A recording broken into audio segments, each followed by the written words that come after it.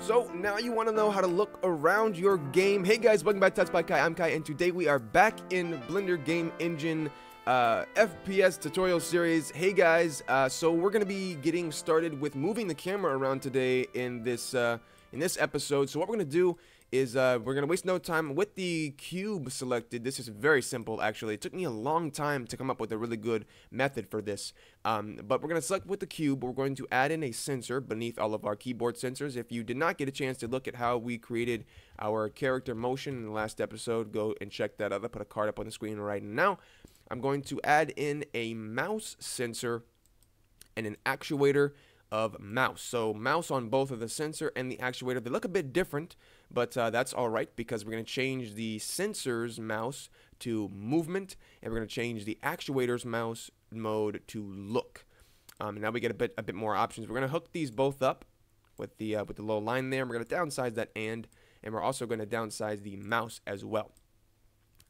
With this, this is pretty much saying, hey, if we look in both the X, which is this way, and the Y, which is this way, we're going to be looking in both these directions, and we need to change the sensitivity, the threshold, and all that, blah, blah. We don't need to worry about any of this. The only thing you need to do is you need to turn off this Y axis. So you need to get rid of that, and now with our camera selected, we can move on over, and we can add in a sensor of mouse and an actuator of mouse, just like we did for the cube.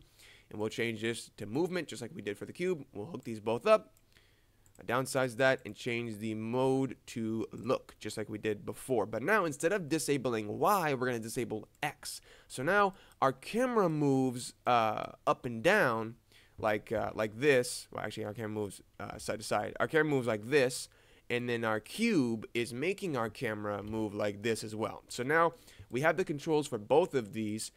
So if I go ahead and downsize both of these, you should be able to see that if I do this in third person, you won't be able to see much. You can see we move side to side, but that's not really good enough. So in our camera's view, you can see, if I go ahead and play this, you should be able to see that now we can move and look all different directions, and you can see if we look down, we can actually see the cube there, and it doesn't actually start doing this weird rotation thing.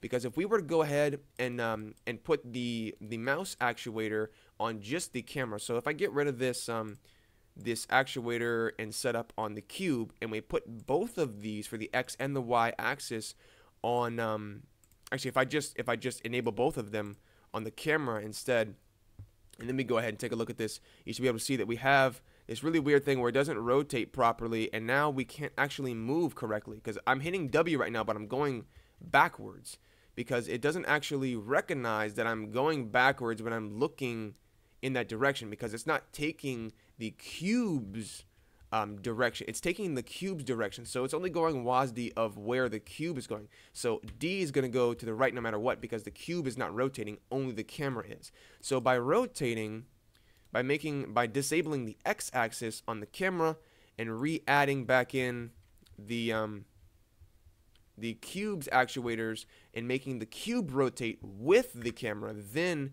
we can actually rotate.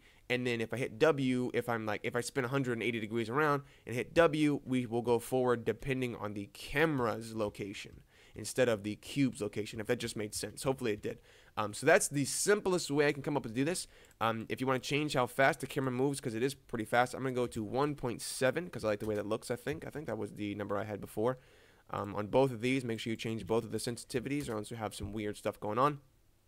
If I hit play, now the camera moves much better. I might even go slower than that. I like a pretty low sensitivity, so I might go with 1.5. That's a bit better.